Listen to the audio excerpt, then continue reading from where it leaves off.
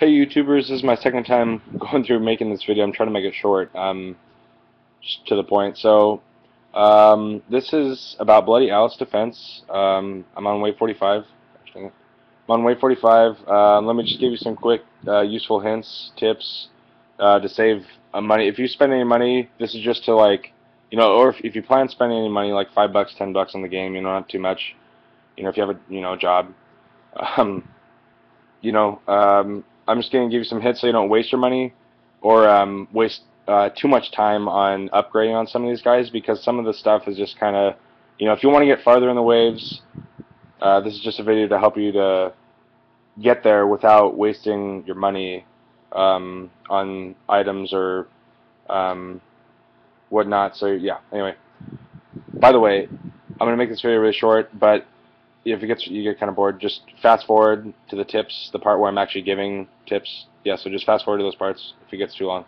I'll try to keep it under 3 minutes here. Okay, ready, set, go. Alright, so first of all, the items you do want to use money on, if you spend any money at all, upgrade coins, get the Cheshire Train and get the 100-ton hammer. Spend your money on those, but in order from importance, I would say spend your money first on Alice, get her maxed out, get Alice maxed out on the top here. Don't waste your money on critical shot. Later on, it might look good now, but later on it just sucks. I'm assuming the max stats on that's just like less than maybe 300, which is not really good for how much money they ask you to upgrade. Max out Blood Slash, that's pretty good. Maybe later on, if you have enough money left over, mess with Growing Cupcake and Heavy Machine Gun, but don't waste your time on those. I would, yeah, upgrade, when you get at level 40 Cheshire Train right here, upgrade that, work on, get up to like level 3 or 4 at some point, and then the hammer, get the hammer up to like, 3 or 4.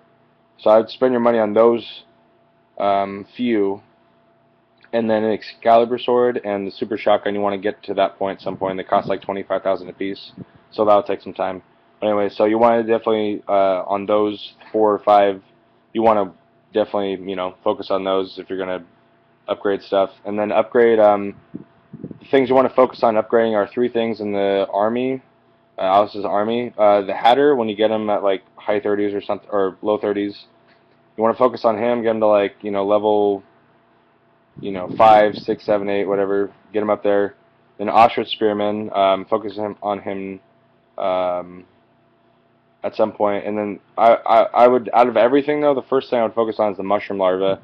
Get him up to like at least level 5 by level 30 or something.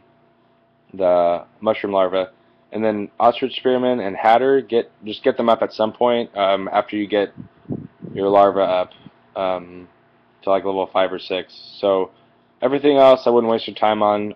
If you have in the waves you upgrade and get farther, go ahead, do whatever you want with that. But I would focus on those first. And I really have nothing to say about the headquarters. There's really nothing. Get your headquarters base up to level 3, 5,000 health. That's probably as far as I'd go. And the baking, get the baking level up to 2 on the bottom there. And that's why I'd probably call it good. And I've been running, for the majority of the time, I've been switching attack specials here through Hammer, Cheshire Train, and Blood Slash. So that's how I just do those and call them good and see how far you get. Yeah, so this is my little tips and hints. Hopefully they're helpful on Bloody Alice. There it is. Yeah, so if you guys find that helpful, like, comment, whatever you want to do. I don't really care. Hopefully this helps, and maybe I'll make other simple videos about this if it's helpful at all. Any other games? I have a few other apps, but yeah, I'll see you guys later. And yep, John Williams out.